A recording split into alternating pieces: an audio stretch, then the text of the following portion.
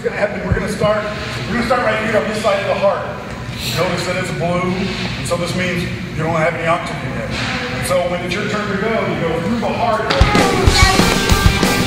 The heart pushes you through like this blue through here, through this, what represents a vein.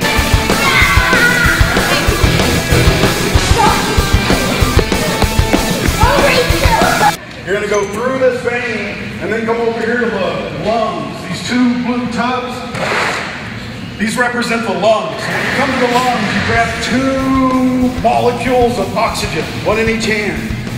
Once you have your two molecules of oxygen from the lungs, you're going to run back through this side of the heart.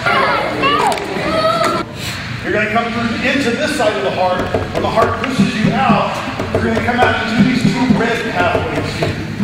Over there, there's a brain. See that brain in that tub?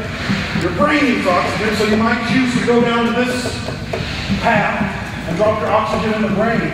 Really, the blood, it's just an accident where the blood goes. You can take either path. So you can choose to go that way, or you can choose to go this way. Say these tubs represent other things that need oxygen, like your muscles, or your stomach, any of your organs, your ankles, somebody said. So you can come here and drop off the oxygen in these tubs.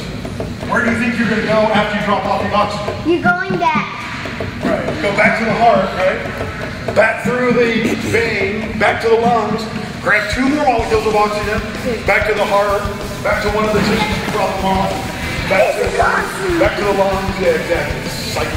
The big circle over and over and over.